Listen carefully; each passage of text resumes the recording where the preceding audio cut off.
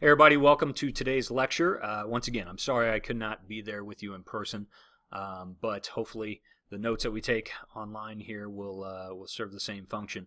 So I'm going to present them just like normal. I expect you guys to take notes just like normal, like we would in class. But as always, if you have any questions, which I hope you do, feel free to shoot me an email if I'm not back yet at matt.turner@lsr7.net.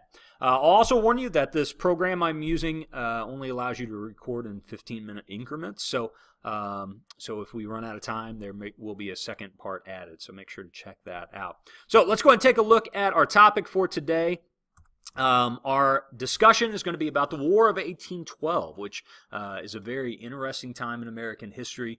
And one that I think gets often overshadowed. You know, we like to focus on the American Revolution about 40 years before, and about the Civil War that comes about 50 years after. So this war is kind of sandwiched in between, but had very real consequences for the newly created American Republic. And as you can tell there on the notes, often is called the Second War of Independence. Before we get started, as always, I like to focus on geography and take a look at the map down in the bottom right-hand corner, and I'll hide my ugly mug here in a second. You'll notice where a lot of the fighting is taking place along the border with Canada, which, remember, Canada is still a province of Great Britain, so they still have a lot of forts there. Remember, I talked about how a lot of British soldiers were still in forts, even in American territory at this point.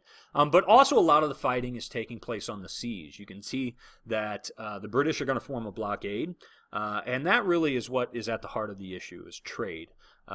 That the British were stopping American trade, and that was a big problem because when you are not economically independent, it's very difficult to be politically independent. So let's go ahead and get started with this. As always, we're going to go ahead and begin with the causes of the War of 1812. And of course, everything in this class begins with Napoleon. So by 1807, you know, Napoleon's been in power there for approximately 7 years. And by this point, though, he has subdued all of the countries of Europe. And he's threatening his rule against all of them. Now, in an effort to weaken France's main opponent, and of course that is Britain, who dominates the seas, he introduces an economic boycott of the entire continent, meaning that no one in Europe is to be trading with outside countries. Now, this is mainly in an effort to hurt Britain economically, but this is called the continental system, trying to trade within Europe itself. No one was allowed to trade with Britain. Now, of course, that is almost impossible to enforce. And you know, Napoleon may have known about that, but frankly, you know, the short-term benefits of something like this he saw to be more beneficial. So smuggling throughout Europe is going to increase drastically, and Napoleon's going to have to spend more and more time enforcing this system on European nations. In fact, you will remember during the Latin American Wars of Independence, we talked a lot about how you know, when Napoleon swept through Spain on his way to punish Portugal, that's what this was for, the continental system. So anyways, back to the overall point.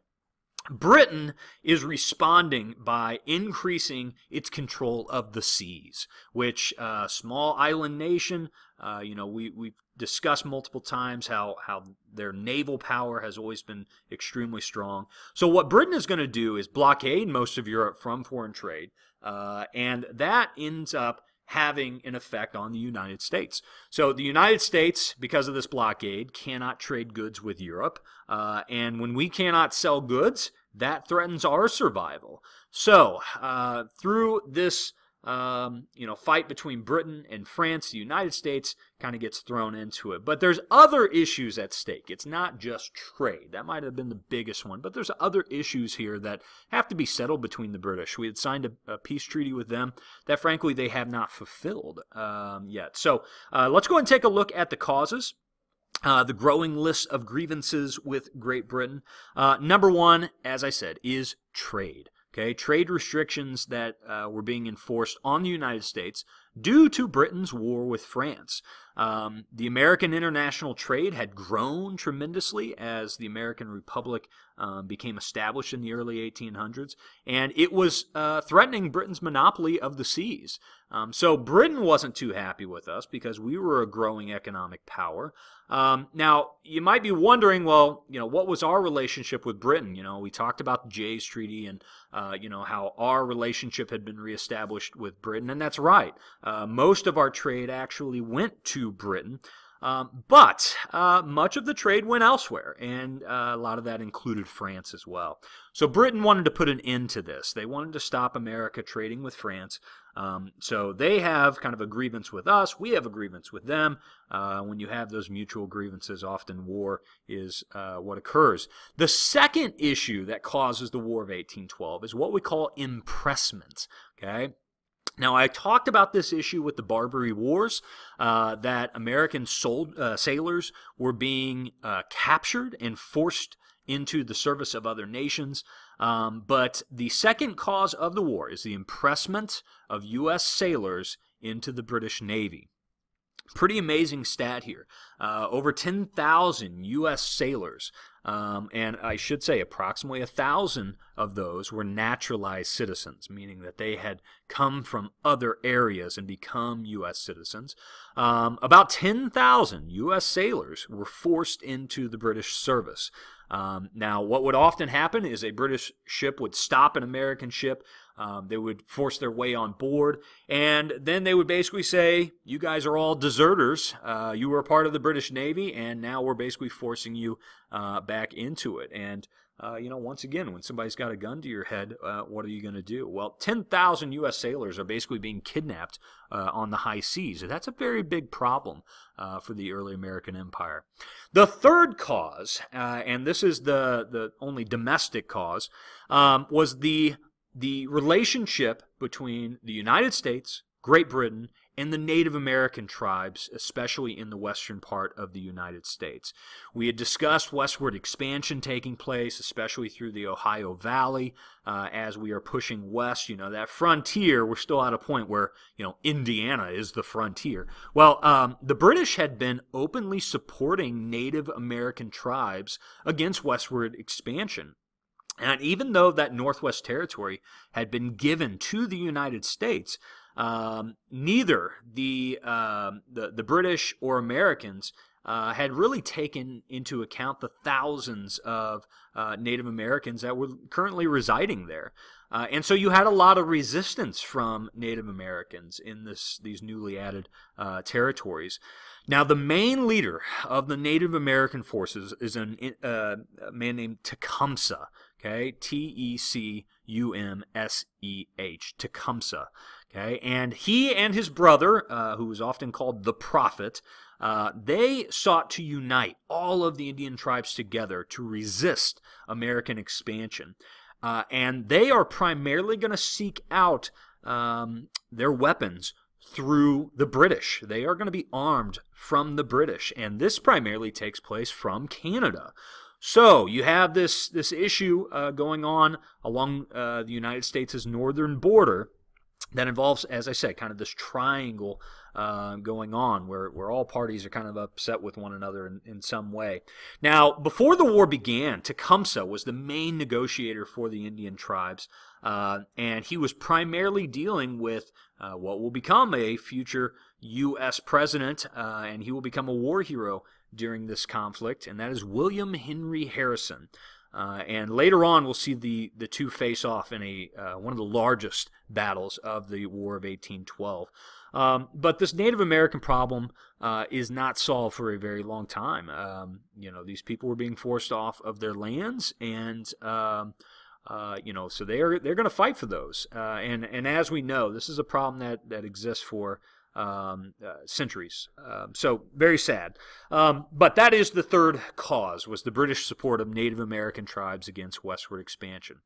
Okay, well, let's go and take a look at where this war is fought, the theaters of war. As I said, the War of 1812 is primarily fought on the seas. It's going to be primarily a naval battle. You have a lot of merchant ships that are being attacked, and the British are effectively laying a blockade along the Atlantic coastline, as you can see from that map. So a lot of this war is fought at sea, which I don't know why, but I think people don't find that as exciting, so perhaps that's why this war kind of takes a back seat. But there is a lot of land fighting domestically. Along the American-Canadian border, you had both land and naval battles taking place. Even on the Great Lakes, you had naval warfare taking place there. But the British troops are very strong. There's a lot of British troops along this border to our north. The third place that fighting takes place is the American South, which we had seen in the American Revolution as well. You know, if you look at that map and you look down at the bottom left-hand corner, the southwest corner there, you'll see that New Orleans has a star on it, which denotes an American victory. But this is going to be a major battle. See, the Mississippi River was an extremely important geographical landmark for the United States because that allowed trade from the inside of America to the ocean. If you do not control New Orleans, you basically lose control of the Mississippi River, and it becomes extremely difficult to get your goods from, say, Illinois, Indiana, or even Kentucky westward. You know, you have to cross the Appalachian Mountains. So river trade is very important to the early republic.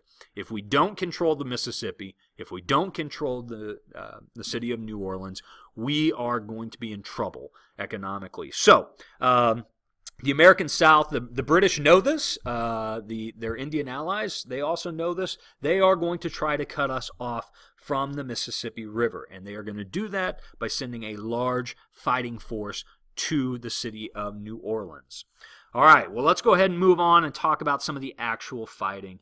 And again, sadly, I wish I could talk about these more in detail because each of these battles is pretty amazing in their own right. But we'll start with the first major battle, and that is the Battle of Tippecanoe. Okay, now Tippecanoe is considered the first battle of the War of 1812. Now, even though it came 6 months before any official declaration of war, it was still considered the first battle of the war. Now, the location of the Battle of Tippecanoe is in modern-day Indiana, and this battle was between Tecumseh's brother, who we said the prophet, okay, and William Henry Harrison. Now, Harrison had made his name well known because he had been very successful in destroying the native Confederacy headquarters, and basically he becomes a war hero because of this. But you'll often find that historians argue the limits of the real effects of what Harrison did, because the headquarters was actually rebuilt. The Native American headquarters, called Prophetstown, it was rebuilt, and Native resistance continued even during the war. So, you know, yes, it was a great victory for the United States and Harrison, but you have to question, you know, what exactly was the true effect, because they basically just picked up where they had left off and continued resistance in the West. The other areas, as I focused on, that a lot of this war would be fought, was the Canadian expeditions. The United States during this war will 3 separate times try to invade Canada, and they will fail in each of those.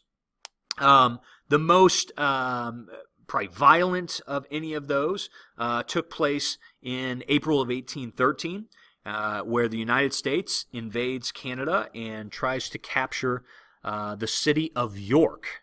Okay, now York would later turn into the modern-day city of Toronto. Okay, so the United States is basically invading north of Michigan. We're pushing eastward trying to take out the city of York, and we are successful in that. In fact, they burn the city to the ground. So Toronto is burned to the ground, then known as York. We're coming up on that 15-minute mark. I'm going to have to start a new video session here, and when we do, we'll pick it back up with the retaliation from the British and their burning of Washington, D.C.